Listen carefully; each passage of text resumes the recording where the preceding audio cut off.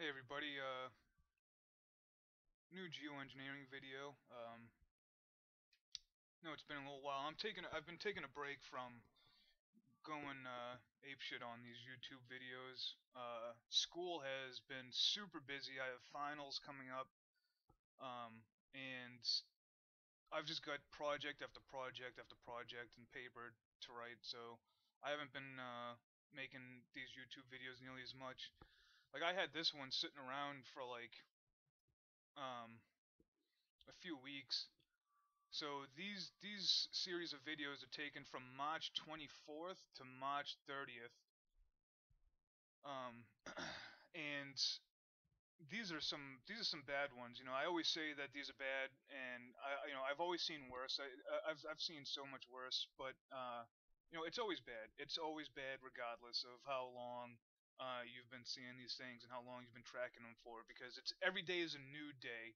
Every day is a brand new day to look up and see a blue sky. So we've been pretty lucky out here actually in southeastern Pennsylvania for the weather, but not completely free of these. I mean, they do spray every day. It's just it really depends on the atmospheric conditions, wind, all that type of stuff. Because you see them out there, and you when it's nice out, and they're putting a brand new layer of aerosol on the ozone. You can see them starting this when it starts to stack and stack and stack over the next few days. But anyways, let's let me get on with some of this stuff. So the thing that's going through my mind, I have a lot of things going through my mind right now, but I'm really wondering with the look of the sky and the sun. Are they?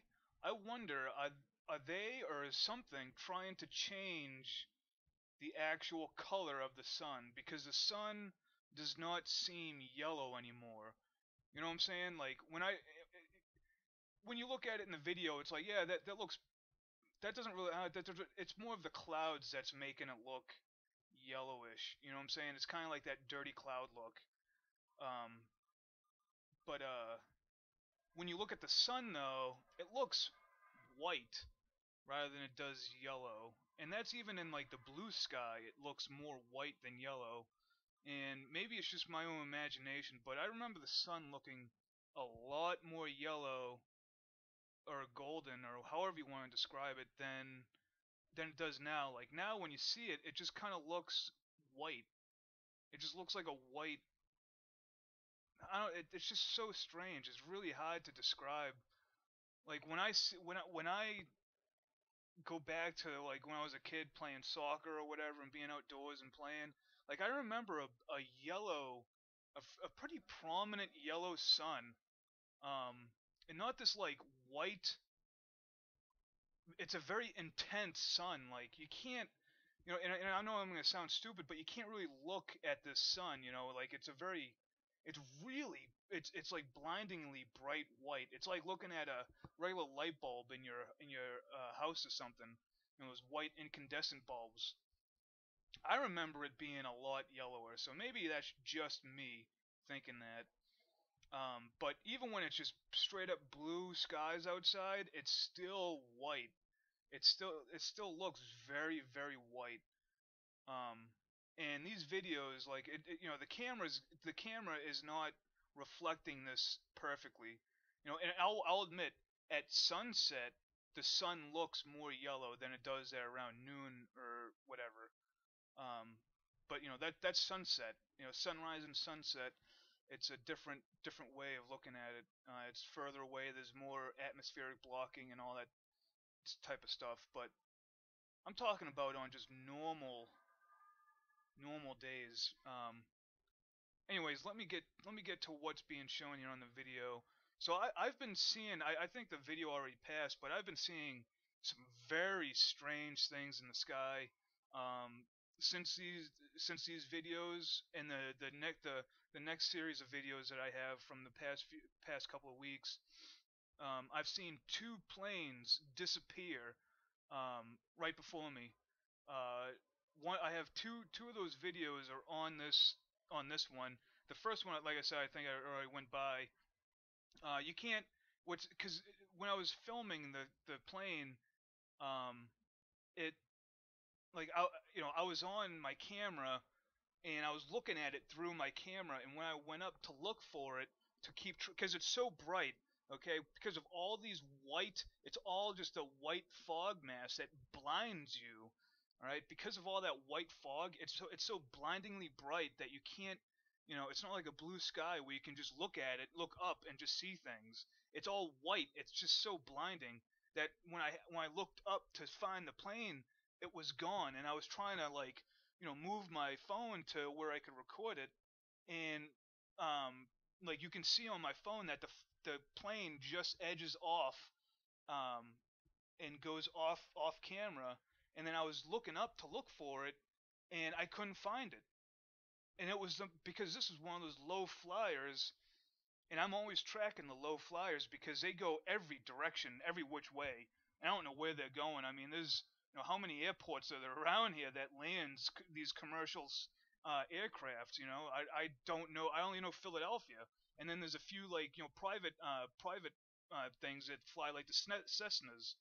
Um, and then there's the one air base that's out here, but that's closed down. It's not even a fully operational Air Force base. So I was tracking it, and I was like, "Where is this? Where did that go?" And the plane just disappeared.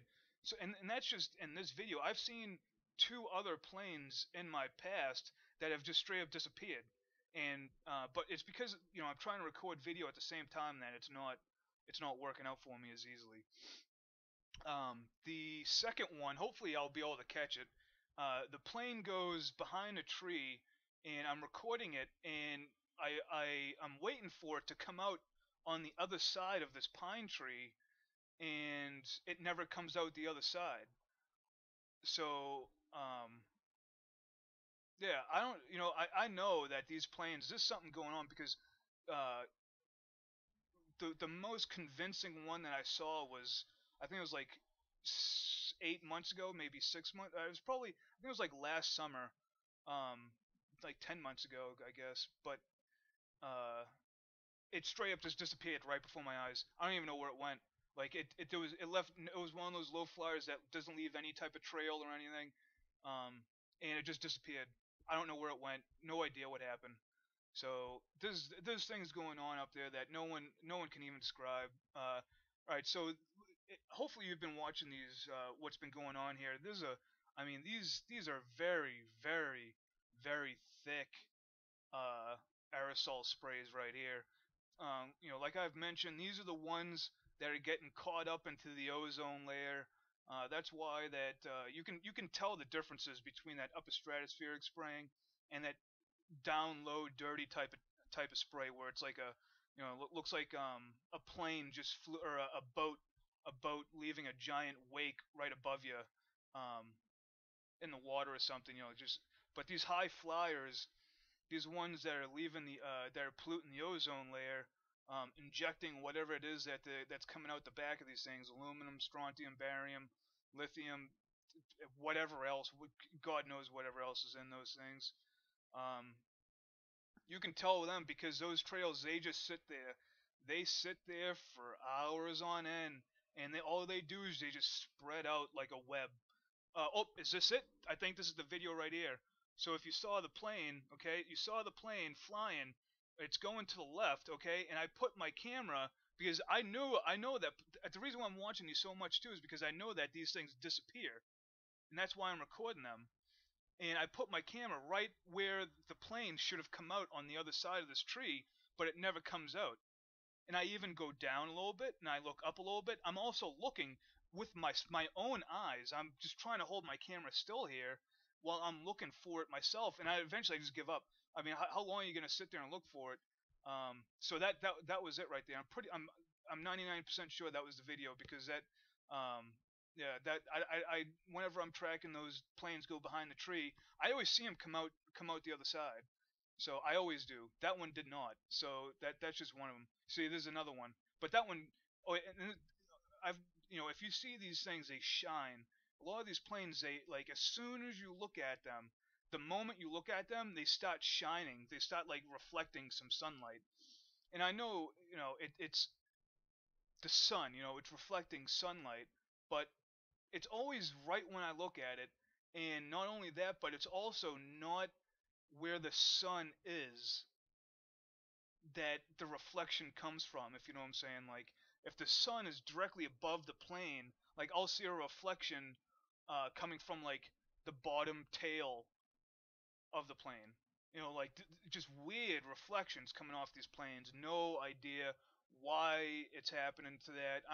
And the thing is, some of these planes, too, I actually hear them. A lot of them, you don't hear them when they fly, but I'm talking about the low flyers, the ones that you should be hearing all day. Uh, I don't hear. I want to say like 50% I don't hear, and the other ones I do hear. But all of them have that weird um, reflection, that bright reflection that happens like right when I look at them. And you can, I'm getting really good at determining which chemtrail is which. I'm starting to learn the different colors, those different tints they have. You can definitely see the bright silver ones. The bright silver ones are the most. I mean, they're. It doesn't even look like water. Like like how they claim it's water vapor. I mean, not even in the remotest dream would that be water vapor. The silver, I mean, it looks like a piece of jewelry. Like a like a necklace chain, just like in the design of, I don't know, like some like two streaks. It's just silver streaks in the sky. It's unbelievable. Then you get like the light brown, the light yellow. Then you have like those like fog machine ones that are just billowing out these giant puffs of whatever it is, and ones that make certain designs in the trails. They leave like that like spiraling pattern. Yeah, you see like that one. As soon as you look at it, they have this like reflection. I don't understand it. I really don't. Um, yeah, they are just they are ruthless with this spraying. I mean, it seems like every single day there's more there's more planes than there was before, and not up high. I mean down low. Like, I swear, every day I'm seeing like at least one more plane that's like flying way below, and I'm like, what's going on here? What are they doing? Where's all this air traffic coming from? Um, why are they so low? Why? And they go in all different. Like, you see those two that they were going to the left there.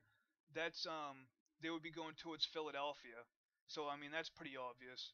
But then you have ones that are going the opposite direction. You got ones going east to west. So I really don't know where all these planes are going. Um, Especially these high flyers. They're most of them are going in a westerly direction, so they're heading out towards western U.S. or western Pennsylvania. Um, so I guess I should say more west southwest, but they are going everywhere though. There's ones going in all directions. There's another low flyer. Um, So y'all are gonna see something pretty disturbing coming up here. These I've been noticing a lot of different maneuvers that these planes have been doing. For a while, I've been seeing them do uh, just turns. You can see them doing U-turns and big adjustments to their flight paths. Just over me, where are they actually going? Who knows where they're actually going? But when you see a plane make a U-turn, you got to question, what the fuck are you doing? Where are you going? You know, I know plane fuel is not cheap, or whatever it is that they're powering these planes on, because I definitely don't think that they're all commercial aircraft. I'm pretty sure that all these aerosol spraying planes are unmanned some type of aircraft, unmanned somethings. So that's what I personally believe, and I'm pretty sure that's what's going on here. Because when you just count them down to the sheer number of aircraft, it's and this is just over a little piece of Pennsylvania. This isn't. I'm not covering, you know, entire the entire state or like the entire tri-state area. No New Jersey and New York. I'm just covering my little patch of ground. You know, like this isn't this isn't even close to a significant area. So,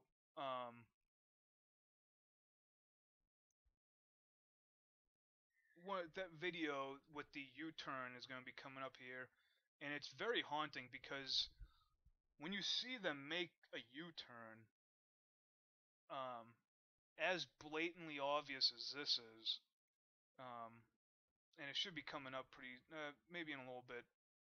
It's just, what do you do? What I mean, and what do you expect it to think?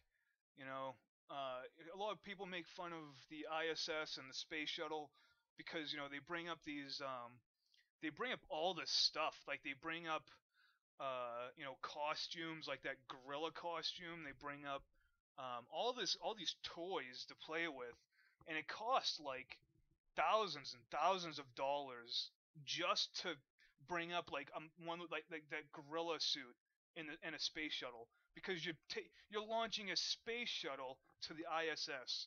None of that is cheap, but like they can somehow ship up these all this extra stuff like and the thing is like I laugh about that stuff because it's uh would you rather bring up a gorilla monkey costume and all this like they got all these toys, or would you rather bring up like good experimental things like, hey, instead of that monkey, like that 50-pound monkey costume, maybe I should bring up like I don't know, a telescope.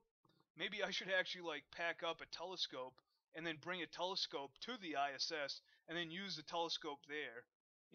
Like or a pair of binoculars. Like who the fuck are these guys? What jokers? All these videos are moving at 2x speed too. These are all 2 times the speed because they're all pretty long here. But I can't remember what I was going at with that whole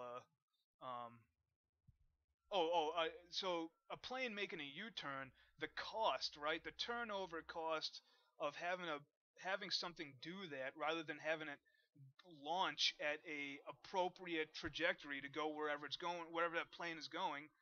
Maybe that plane is just going to, I don't know, New Jersey, but like you're launching it and like you got to do a U-turn at some point. You know, it's just that's just unthinkable. So is this it right here?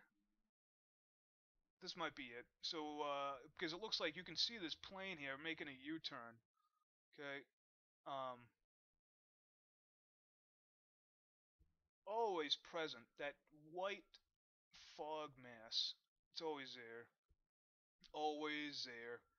I can't stand that stuff.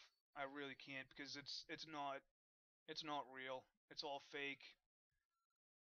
It's all artificial. It's just ridiculous. I really can't stand seeing that stuff. Um, but yeah, this is the. I'm pretty sure that this is the video where you can see it doing the complete U-turn. It might not be. I've been doing a lot of watching, a lot of sky watching. Um, Oh, okay. Yeah, I think it is. Okay, so if you look at the upper left corner, right, you can see the trail. You can see the trail that it started from. Now, look at that, how it angles out. And you can see it now where it looks like the aerosols cut off, where they stop spraying. That's like right at the major turning points, right? That first cutoff portion is in the upper left part. That's where the big turn came from, and then you see it straighten out, and then you see that cut off, and then you see it turning down to the left corner again. All right, that's a straight up U-turn, and I'm pretty sure he does another angle after this, uh, going to the left again. But I'm not 100% sure. But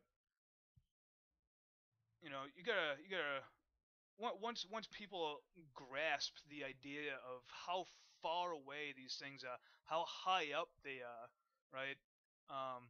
And when you're talking, yeah, see, you can see him. He's doing yet another turn. Okay, you can see him going back towards that tree that's in the left corner there. He's actually, I mean, this is a legit U-turn. Um, yeah, you can see him. He's going right back into that tree.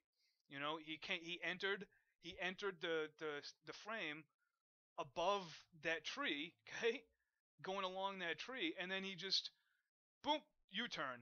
You know, unbelievable, unbelievable. You can see the ripples in the sky. A lot of my videos, they've been doing a lot of RF out here. I was actually outside when they started doing it. Um, I actually think those videos are coming up, and I was actually scared. Actually, I might be filming it right now, because I was watching this plane, and I just felt myself get really like my body felt agitated, like it was filled up with like static electricity. Like you know that feeling you get when you're like anticipating something and you but it's not like a happy thing. It's just kind of like it's just this like blank anticipation where you're like, you know, what is that, you know, that like electric feeling, but it's not a good electric feeling. And I just got that, and all of a sudden, like, you know, you feel, and yeah, it is, because right now I'm looking at the cell tower that's over there.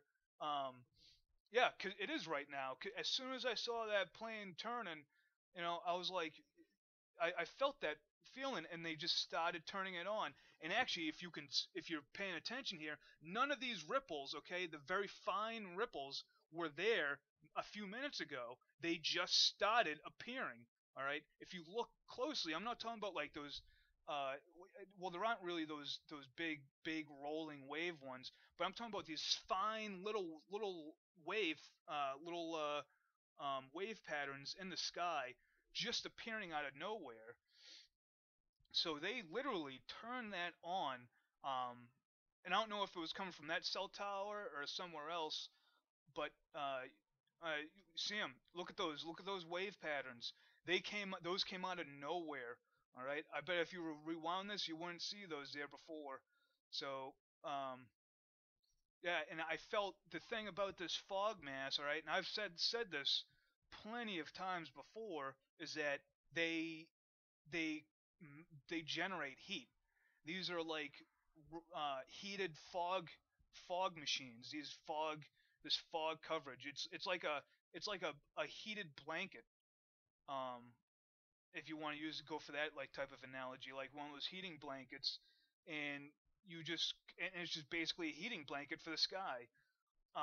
For me, I felt like once they turn on that RF, I felt the heat all of a sudden intensify, um, on me. Like it was just crazy hot all of a sudden. That's what they do with these fog masses. They heat them up, and that's global warming right there for you. That's tricking people. And there's another plane just doing a straight up. It's not a complete U-turn. That's more of like a 90-degree turn. But you know, what's up with that? What's up with that? Are these guys actually? Do you ever see planes really do that? Like, do you ever see when you're flying somewhere? Do you ever feel like a 90-degree turn? No, not at all. Because you don't need to. You're traveling hundreds and hundreds of miles. You don't need to make these sharp 90-degree turns within, like, I don't know, less than a mile. You know, like that ain't gonna happen when you're traveling. Not only that, but you're also traveling hundreds of miles an hour yourself. So, and if, you know, some people say that we're traveling almost 900 miles an hour in these planes. So, and here I am. I'm comparing another part of the sky. I think what I'm doing is I'm comparing. There's no ripples there. You know, there's no ripples just a few degrees over. And then when you look at the other part of the sky where the sun is, you see all those little ripples, all those little frequency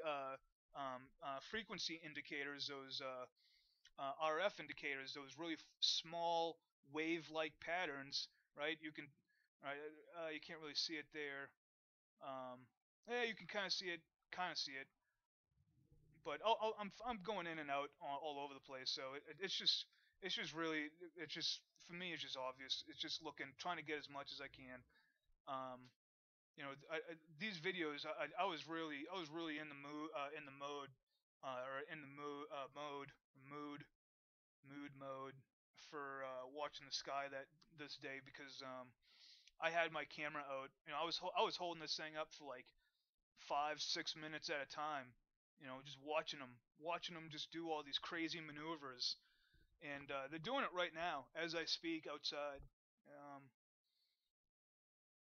it is really really nuts how hot these uh, these clouds make everything. They're not clouds here. This is like a fog. This is like a fog mass. I don't know what to call it. But the yesterday, right? Yesterday there was like almost no chemtrailing. You would see like those preliminary sprayers where like the chemtrail will only last for about like um, 20 seconds that follow behind it, uh, and that's you can tell that's the beginning of a new series of sprays. Those are kind of like the preliminary sprays to build up a base, build up something for all the other stuff to gather up on. And you can tell when it's a nice blue sky out and it's not completely covered in fog. The heat, the temperature is completely different, completely different. It's warm out, all right, but it reflects that springtime weather. You see what I'm saying? Like it's warm, but it's also cool. Like if there's a little bit of a breeze, it's a little bit of a cool breeze. But when they have these fog machines, these heating pads rolling across the sky, um, temperatures jump to about 15 to 20 degrees. On a typical day, during a spring day, out here it's about 65, 68 degrees outside. With these fog machines, it was getting up to about 80 degrees, 85 degrees out, in the middle of April, at the end of March. Okay, that's what these things are doing. And like I always mention, people think that these are nice days, because it's not. I guess whatever. I guess a nice day for people is like a day where it's not snowing and it's not raining. Is that right? I mean, am I getting that wrong? Because it seems pretty correct to me. What people actually think of a nice day out is just as long as it's bright, as long as it's bright outside, because that's all it fucking is anymore. All it is just bright as fuck with this white this white sun and this white fog mass. There's a good silver, that looks like a really really good silver chemtrail right there. And you just see them. They make these patterns in the sky that look like if you took those parentheses, right? You know how you can close something in parentheses. If you flip them over so that they're kind of like like the rounded parts are touching each other, they kind of make that shape where it's like two C's. If you took two C's and then flipped them so that they were touching each other on that curved part, they make those arcs on both sides of the sun, and then you have the ones that go straight under the sun. So they make this like a straight line going down the middle, and these two curved edges going out on the side. You can see that. You can see that a lot with these patterns that they're making. So this is pretty much the close of it. I know this is a long one, and sorry for not, putting out videos as recently as I was for about a month there. But I'm taking a break from all that stuff right now, at least until school's over, and then I'll be getting back to it. So, all right, everybody, thanks for watching, and keep looking up, and keep talking to people, because that's the most important part about this is communicating with each other and informing new people. All right, peace, everybody. Peace and love.